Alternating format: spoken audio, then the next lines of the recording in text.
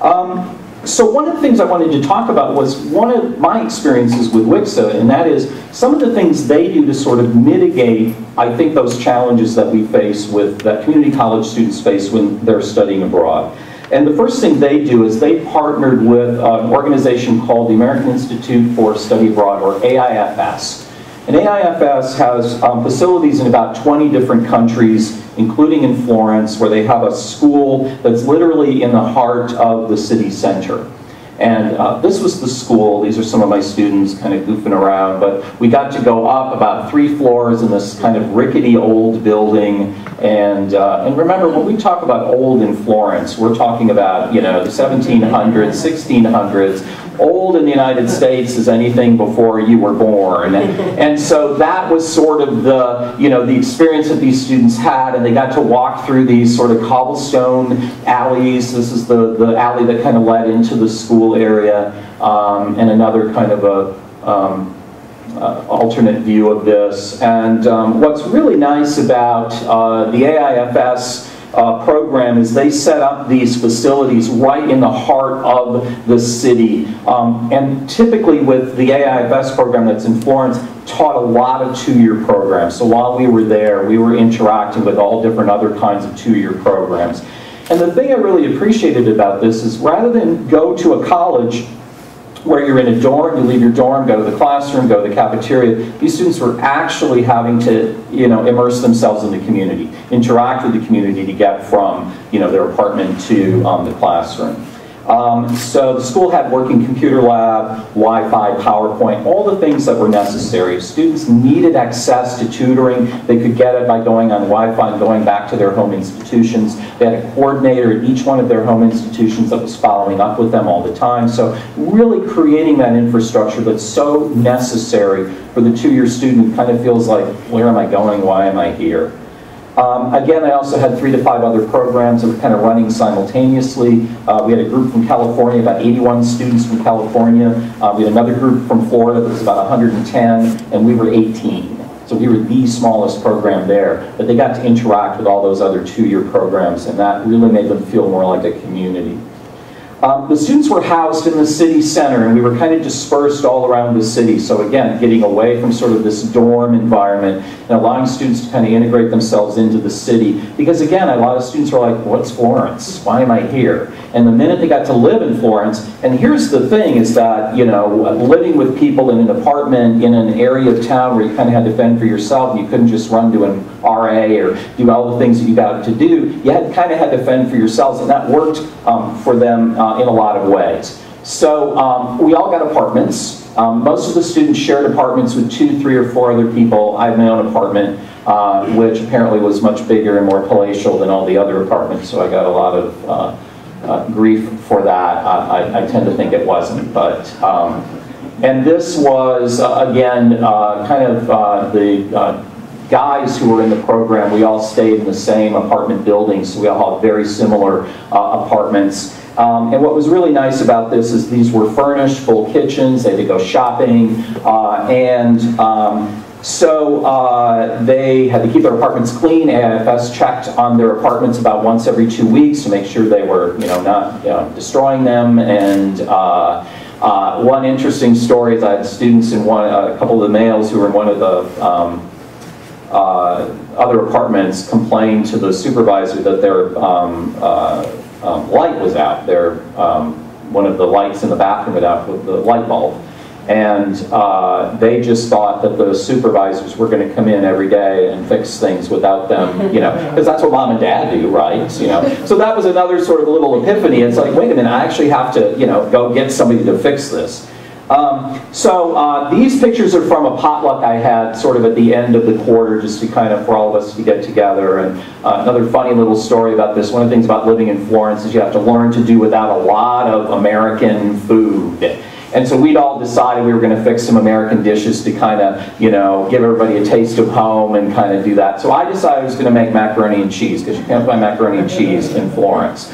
So I promised everybody this and said I was going to do it, found a great recipe on the internet, and then lo and behold, you cannot find cheddar cheese anywhere in Florence, except one little place that I found on the internet. So I went over there, found it in this back little alley, went in where they sold all these sort of imported American foods, and this big wheel of cheddar cheese. I asked for a pound of it, so they gave me a wedge, and I thought that looked kind of small, so I said, oh, give me another pound. So give me another pound. I walked it up, paid for it, got back home, and I looked at my receipt and realized that 2 pounds of cheddar cheese cost me 34 American dollars.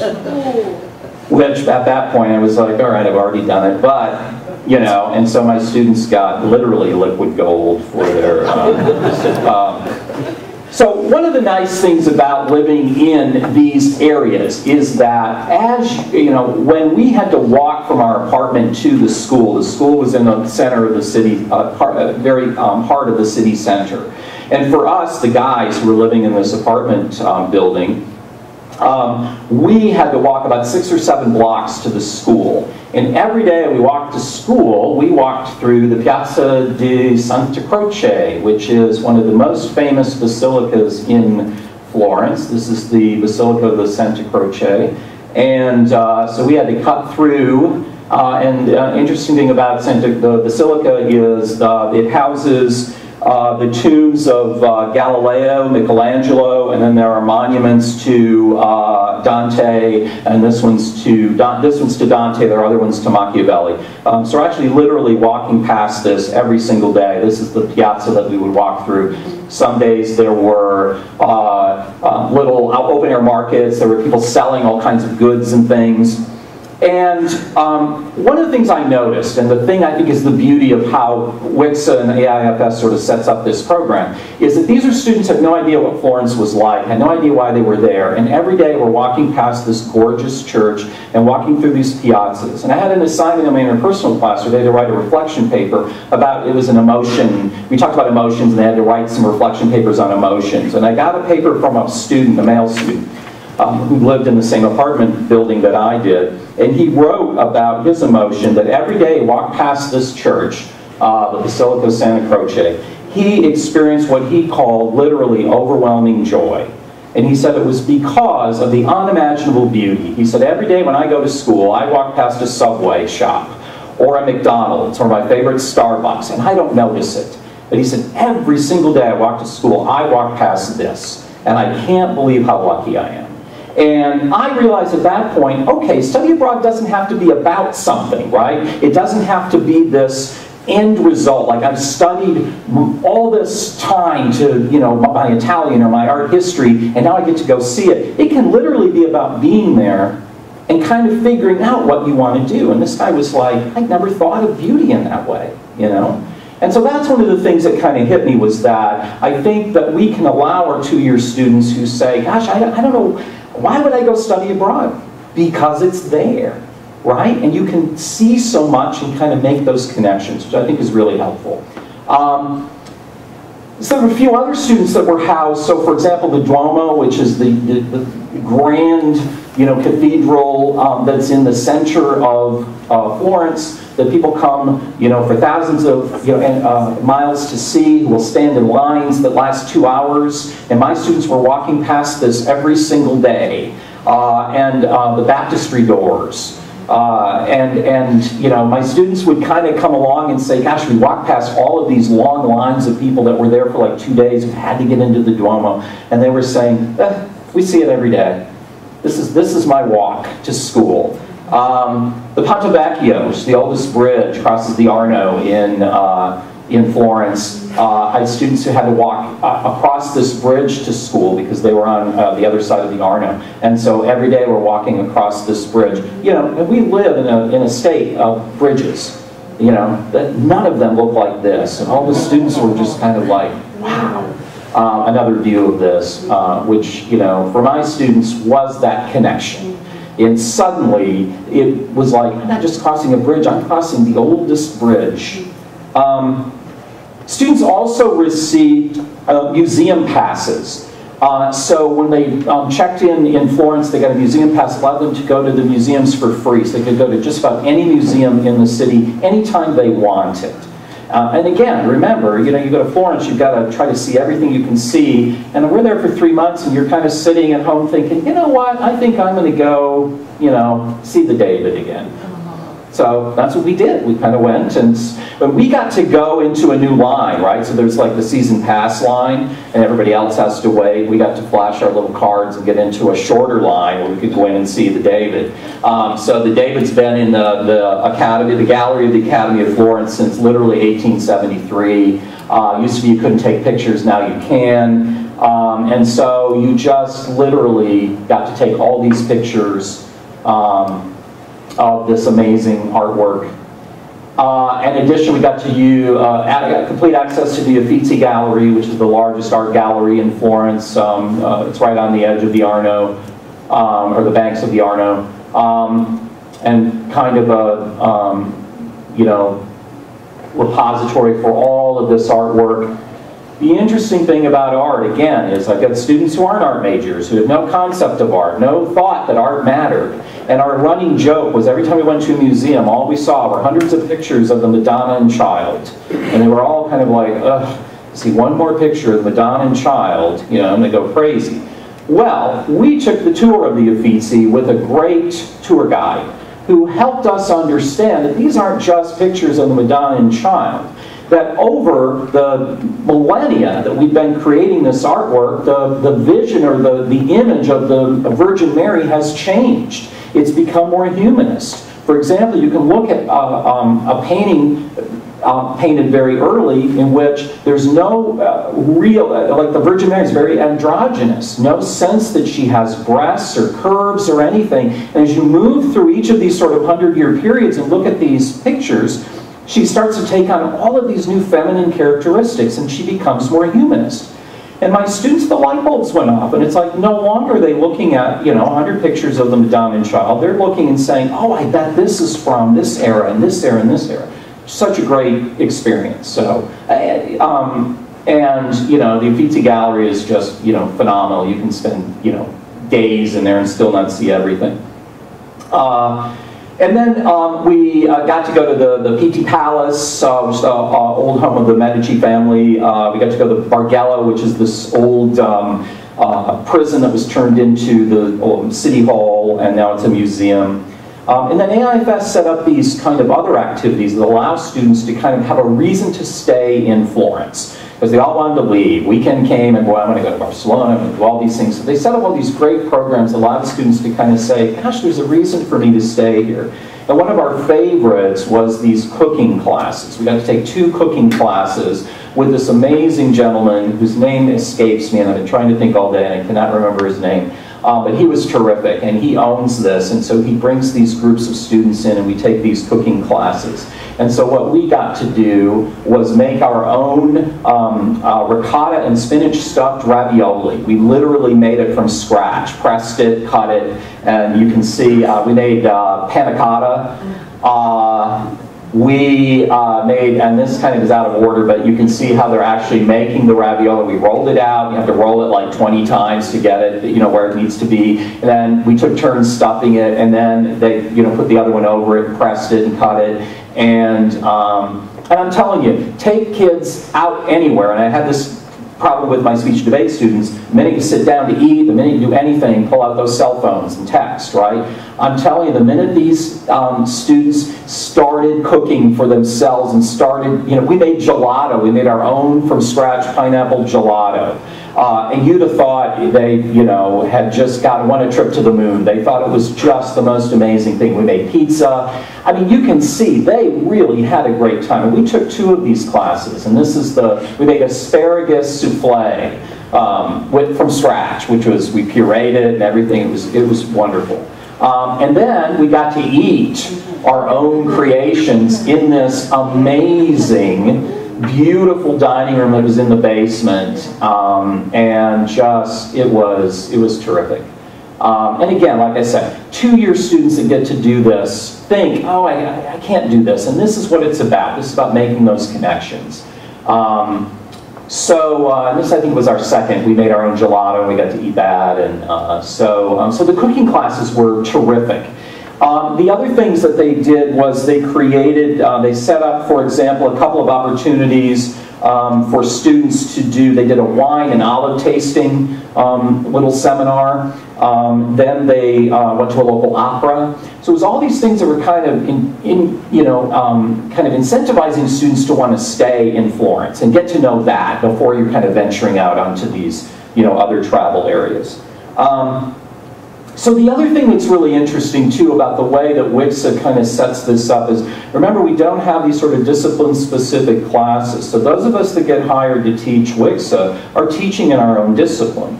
I teach communication studies. It is a really difficult job to say, why am I going to Florence, Italy to learn public speaking and interpersonal communication? Because that's all I'm allowed to teach is what's in my discipline. And so what WICSA says is, yeah, you're drawing students in for these sort of gen ed courses, but you've got to tailor these courses in a way that makes students make those connections. And that was the difficulty for me, was to try to figure out how to do that. So I taught these two classes, and the first thing I did with my public speaking class was I tried to figure out how I could get students engaged in the environment that they were in. So they delivered 4 speeches, 2 of which were really based on research, and they had to connect with their audience. So for the informative speeches, I had them choose some aspect of Italy that they could inform and educate their audience about, something the audience didn't already know and hadn't learned already. And I'm telling you, when you challenge students to do something, they will take that ball and run with it. I was so impressed. I heard a speech on the production and grading of olive oil. No idea what's a virgin olive oil and extra virgin. I learned all about that. And the social impact of soccer in Italy, just how socially important soccer is. Like, it's not just a sport, it's a way of life. The history, design, and production of Venetian masks. I had a student who went to Venice and she brought back a couple of Venetian masks and she talked about how they were made. The historical significance of all the piazzas in Italy. That's where all the politicians gathered and talked and got you fired up about all the issues of the day, and depending on which piazza you went to was which speaker you could listen to, and that's kind of their social networking of the day, and that's how they framed it. They're like, hey, we all get on Facebook, but piazzas were the Facebook of ancient Florence and ancient Italy, and I was like, wow, to make that connection is really great. I had a student talk about an interactive video game that featured historical figures from Florence that they created. Another one, the history of the oldest bridge, the Ponte Vecchio. And then I had students do persuasive speeches, and I said, okay, pick topics, pick issues that are important to the Italian culture or politics or any of those things, and I'm telling you, students didn't disappoint me. I heard a great speech on all the immigration problems in Italy. If you've been following any of the politics in the United States, you'd think we're the only country in the world that has immigration problems. No, Italy is just, they're awash in immigration problems. They don't know how to deal with it any more than sort of we do. They can't build a wall, because they're getting them from all around, their shores. Water pollution in Italy, horrible, horrible. I mean, companies, all they've done is just dump waste into the rivers, and Italy hasn't done anything about it. I never knew that, and I learned so much about that. Italy's on the verge of abandoning the euro. They want to go back to the lira because they're really upset with how fragile the European Union is and that currency is. And so I never knew that and learned all about, just the impact of why the euro is so, why many people think the euro is bad for Italy. The overcrowding of Venice's Grand Canal. You can't bring a car into Venice, so there's all of these boats and things and all of these tourist traps and things to the point where people can't get around in Venice anymore. The last group of people in Italy to get any sort of real strong civil rights are women and gays and lesbians. It's a Catholic country. And so the whole notion of where Italy is in terms of these rights was really a powerful lesson. And I also taught interpersonal communication. I had students write reflection papers on social norms. We talk a lot about ethnocentrism. The interesting thing, when I used to take students on speech and debate trips, we'd be there for 6 or 7 days and eat at restaurants, and all my students did was complain about how poor the service was.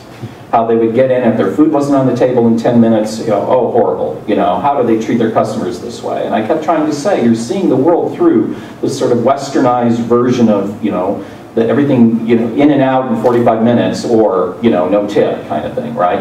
And so being in this 3 months, I had students start to realize, oh, wait a minute, this is how dinner is. And they're shifting perspectives from this sort of ethnocentric perspective as, wait a minute, in Italy, this is how we eat. You know, building friendships. They took a third course called Italian Life and Culture, so they learned a little bit of conversational Italian. In full disclosure, I tried to take this class and couldn't do it because I have really no aptitude for learning Italian. We only learned it once a week, and then you left and you came back a week later and she expected us to know it all, and I couldn't do it. But they took it, and they loved their tour guide. They thought she was amazing, and I went with her on a couple of her excursions to some of the museums and galleries, and just absolutely breathtaking how much knowledge she had and how much they learned. And again, drawing these connections for these students. Students are saying, God, okay, I'm in Florence, but yeah, here's why I'm in Florence. This is all the stuff that I really want to learn. So the other thing that AIFS did was they also said, look, Florence is one sort of microcosm of society in Italy. If you see Florence as just kind of your own impression of what Italy is like, and if you've been to Florence, one of the things you'll notice is there's very little green space. It's covered in concrete. So much so that it's a lot of pollution, a lot of ways that people sort of will take their dogs out and let them sort of pee and do whatever in the street, and they don't get cleaned up. And my students were just sort of appalled by all of this, and their impression then sort of Italy was this, it's kind of dirty, and you know, and even though it's beautiful, it still has this undertone of kind of, you know, not really as clean as they'd like. And so AIFS said, wait a minute, okay, before you escape Florence because you think, oh, it's just too much, no green space and no parks or any of these, you know, few little parks here and there, let's show you some other aspects.